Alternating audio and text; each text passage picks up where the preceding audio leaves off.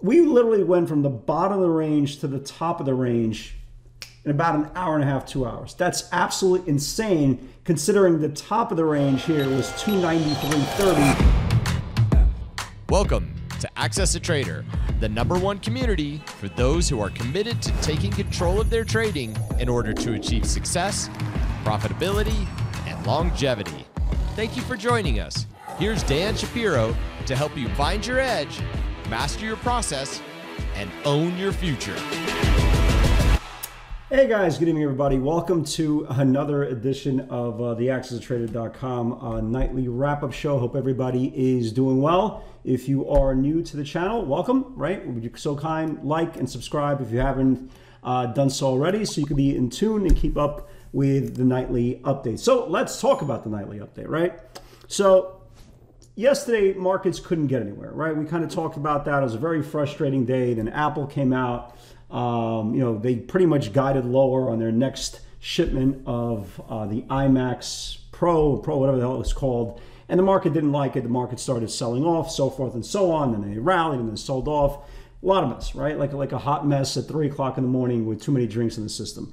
Today came, we knew there was going to be a second part to this, and this was known as Chairman Powell, right? The market was kind of pretty much doing nothing the whole day. I think we could all agree on that. A bunch of selling pressure in the mornings, semiconductors weak, banks weak, Apple weak, Microsoft weak. There's a lot of pockets of strength with Netflix. Obviously, that was absolutely the craziest move of the day. But slowly but surely, the market started kind of calming down, and then Chairman Powell came on, and then he started talking. And the market wanted to really hear what he says. And apparently, and if you guys could remember, and I asked this today in the webinar, for all you guys have been trading, forget about 20 years, for all you guys have been trading for like 10 years, and if you can do so, comment in the video below.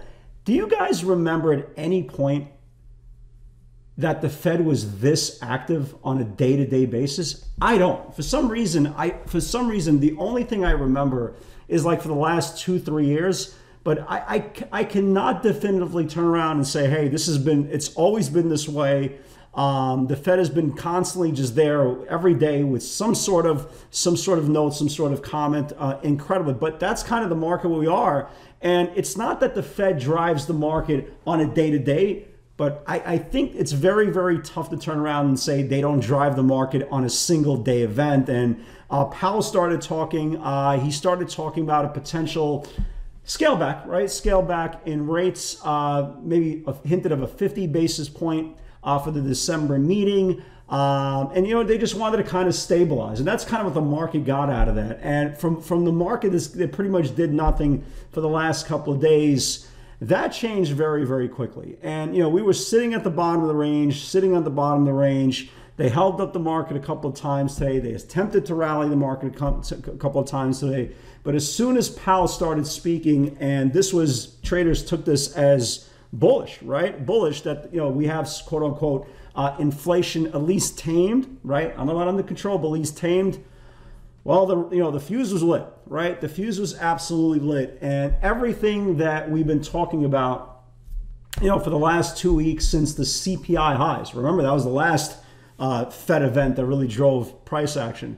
So from the last price action Fed event, the CPI, came today's comments. And I mean, you're talking about a move from the Qs from 280 and change to 294 in this after hours, almost 294. Just absolutely amazing. And the craziest part about it is, right, if you really think about it, we went literally from the bottom of the range, and I said this today, right pretty much a couple hours ago.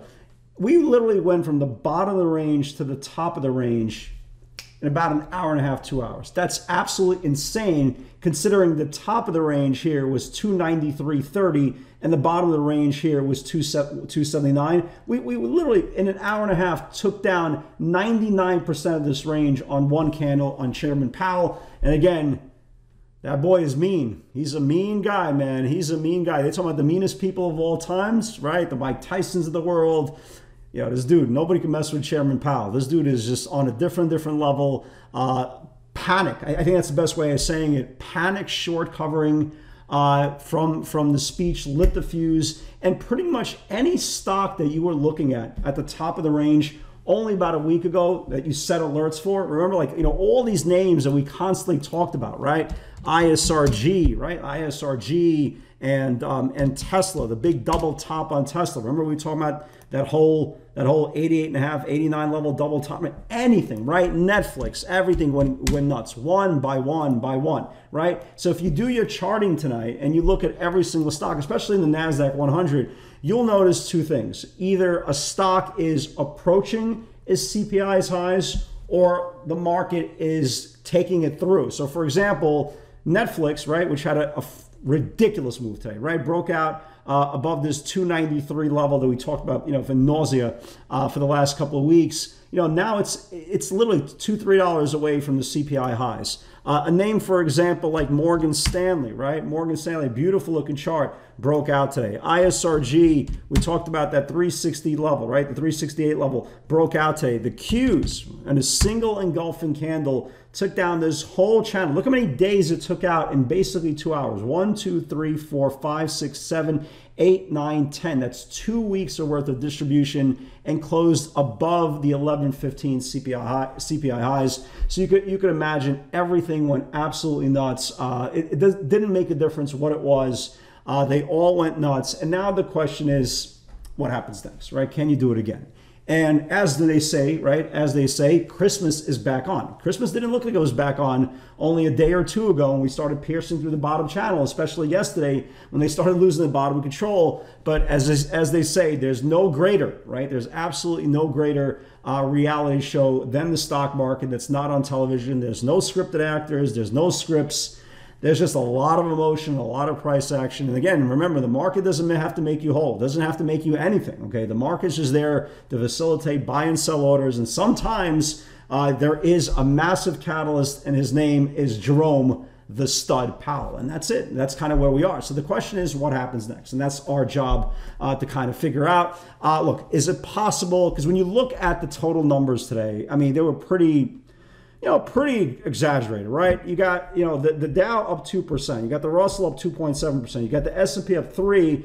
And the NASDAQ, again, with this 2-week engulfing candle, went up 4.5%. So look, is it possible, right? Is it possible we have an inside day tomorrow, the market rests on Thursday, and it kind of resumes on Friday? Of course it is. Again, the market needs to rest. Just like we had this really big, massive 10% rise in 4 days after the Qs reclaimed the 50-day moving average. So look, there is a possibility, but the good part is if they do confirm this top of the channel, you see here, guys, right? If the Qs do start reclaiming the top of the channel here, the 150-day moving average, and start reclaiming this, 293.5, 294 level, then you can see how much room we have. Again, that doesn't necessarily have to be in 1 day, right? It doesn't have to be, but the point is there is a channel, and if it starts confirming the 150-day moving average around the 294 area, then there's room all the way up to this 298, 299 area, which could be absolutely massive. If you look at the SPYs, right? If you look at the SPYs, they did exactly the same thing, right?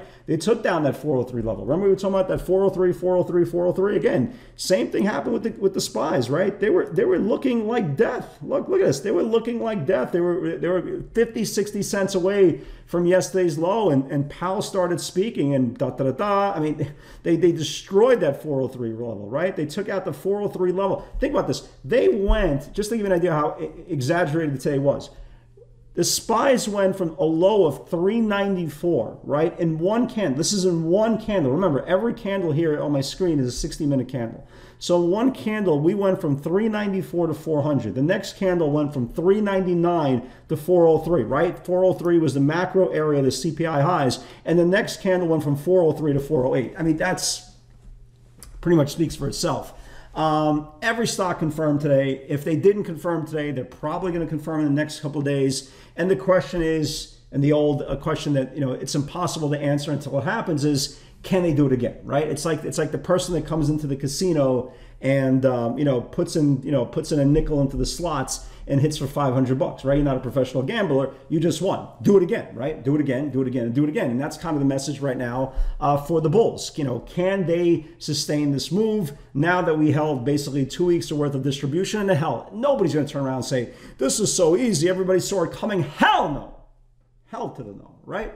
but it's here, and that's the most important part. It is here. A lot of our favorite names confirmed today. Netflix. Let's go through them, right? Let's go through them and kind of let me just show you what's on tap for tomorrow, right? You got Tesla finally taking down this 288.5, 188.5, 189 level that we've been talking for a couple of days. Stock exploded here. First close above the 20-day moving average. That's a big deal. Your next area of interest is this 200 level. Again, we'll see what happens there. There should be a pretty good sneaky pivot for us if the market has a day 2 rally. Look at Netflix, right? And Netflix has been the biggest. If you can make the argument, Netflix basically started the rally, right? And Netflix was definitely the first one out of the gate today. Biggest strength on the board. Continue the rally. This thing's only, what, 3-4 points away? Amazon looked like grim death today. Amazon could just not even rally today, right, guys? We're watching the tape. Everybody's watching the same tape. Amazon looked like it was about to take out yesterday's lows. We're like 30 cents away. Look at the move on Amazon look at this move on Amazon. This thing went from 91 to 97. I know it doesn't sound like a lot, but the way Amazon trades, right? Think about this. It had a 20-for-1 split, right? You had a 7-point move. That's the equivalent of putting up a $140 candle pre-split. That's very, very impressive. Again, you can see Amazon stopped right at the 20-day supply. If it confirms in the next couple of days, again, look which room you have. You have room to 100, 101. That looks great. I mean, there's a ton of names. Meta, look at Meta. Meta's not usually one of my go-to names, but look at Meta. Meta is ready, right? Meta is ready to take out the CPI highs and attack the 50-day moving average. Apple, that looked like grim death today, right? Absolute grim death today. There's no setup on Apple. Just wanted to kind of bring that into your attention. But you kind of get the point, right? You got NVIDIA. You got NVIDIA about to test macro highs. You got Boeing that's about to take macro highs. I mean, everything is set up. The question is, can the bulls do it again, right? And our job is to get prepared for them doing it at day 2. In a perfect world, what we would like, what we would love, right? If you don't have a runner overnight, in a perfect world, we would obviously love a little bit of profit taking, right, at the open, just to kind of trap shorts. Tomorrow would be a day that if there is weakness, tomorrow is the day you do want to buy stocks on rising 60-minute support, because so many of them broke out, including the QQQs, including the SPYs. So if we do have a light open today, anything that broke out, like for example, Tesla broke out today, right? Tesla broke out above that 188, 189 level. You want to buy it tomorrow on the rising 60-minute support. Again, obviously, everybody who's in the webinar, please get to Morning Strategy early tomorrow. We'll obviously identify these rising levels. But just in case they do gap up, right? They do gap up. Unfortunately, we're going to have to start looking at opening range highs, or for aggressive traders, 5-minute, right? Not the 60-minute rising support plays, but the 5-minute moves into an intermediate support. So that's it, guys. We're pretty much set up for tomorrow.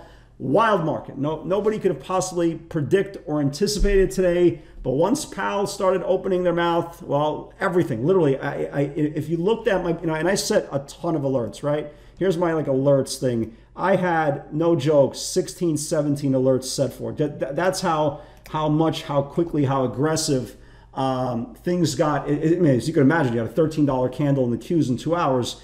Yeah, everything would start confirming, and that's kind of what we saw today. So, guys, I have to cut this a little bit early. I have to bring my daughter to basketball practice. Guys, please get to Morning Strategy early tomorrow for all you guys who are on the Squawk Box as well.